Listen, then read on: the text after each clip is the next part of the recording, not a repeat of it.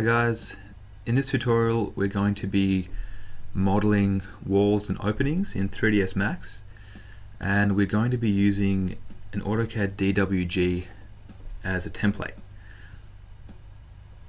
So let's start off by importing an AutoCAD drawing.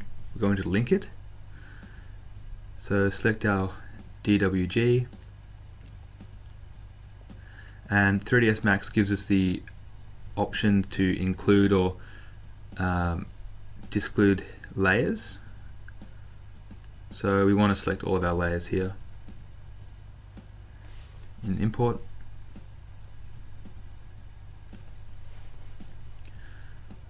So now we have effectively an XREF of our AutoCAD DWG, and we now want to create some geometry. So we'll start with adding a spline or line,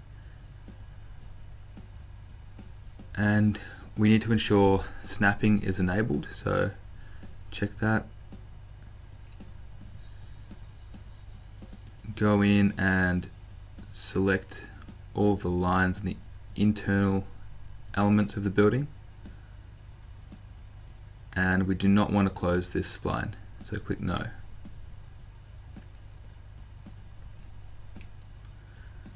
We then want to extrude our line up, in this case 2.7 meters.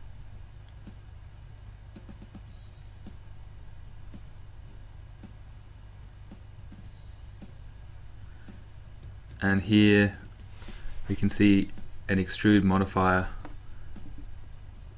We can then sort of change that input. Let's make that 2700.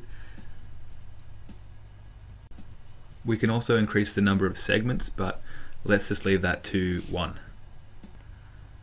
Now we'll have a new modifier to the stack, this time edit poly, and this will then enable us to edit this extrusion.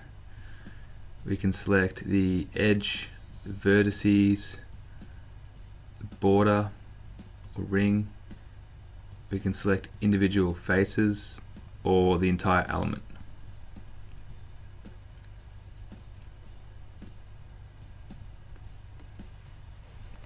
The third modifier we're going to use is shell.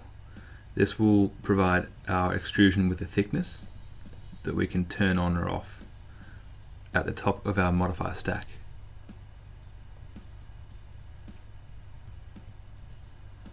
With shell turned off, we can then go back to our edit poly, and we can start to connect some geometry to form the openings.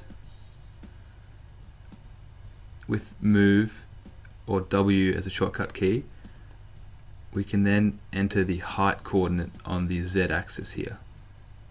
We zero that out and type in 2100 for the opening height. We can then select that polygon face and delete it. And watch when we apply our shell modifier, we have then created an opening for the door. Now let's have a look at this opening for the window. So the same process, select our edges,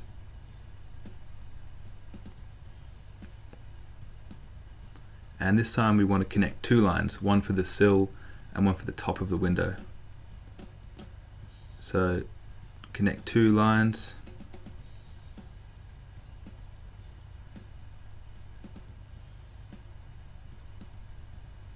enter the sill height, click enter.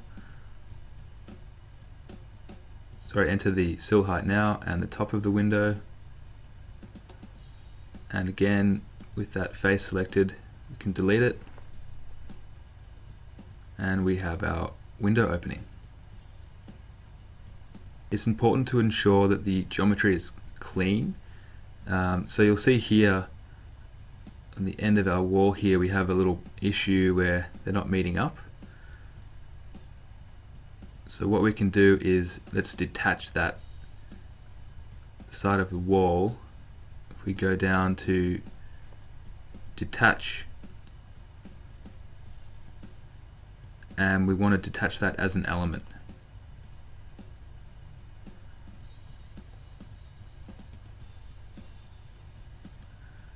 Okay, with that wall detached, we can then go in and fix that problem where the shell was causing a little issue for us. Now if we drag the end of each wall out by 100 millimeters, so by selecting the edge, zeroing it and entering 100 and negative 100,